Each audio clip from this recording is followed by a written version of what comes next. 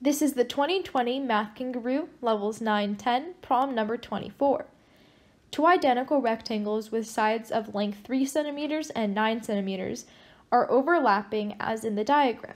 What is the area of the overlap of the two rectangles? A, 12 centimeters squared, B, 13.5 centimeters squared, C, 14 centimeters squared, D, 15 centimeters squared, or E, 16 centimeters squared. This is the problem as it originally appeared on the test, and here is where we'll be doing the solution. To start, as you can see, I've labeled some of the vertices in our figure in order for you to better understand what I'm talking about when I mention certain angles or sides.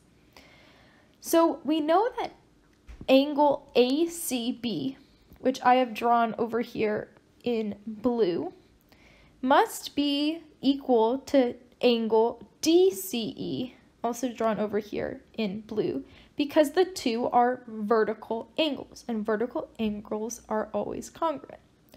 Secondly, we know that angle CBA, drawn over here in green, and angle DEC, drawn over here in green as well, must also be congruent because they're both right angles, right? Because we have rectangles, and rectangles all have 90-degree angles.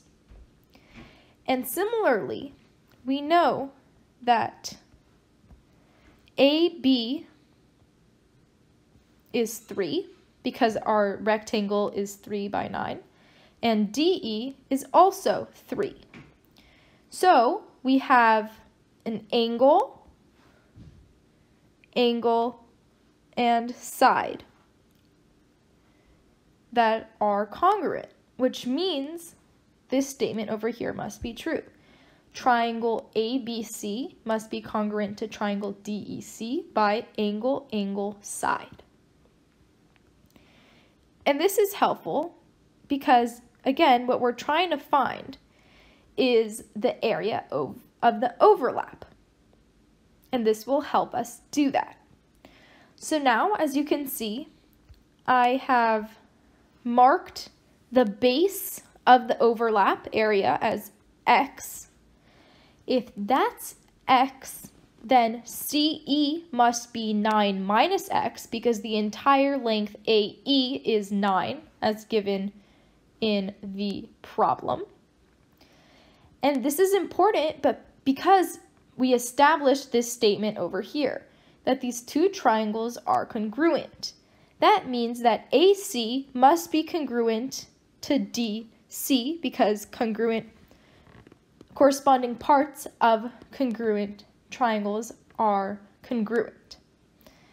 So now I can move this, and we have an equation by using this triangle over here. Again, we can use Pythagorean theorem because we have a right triangle.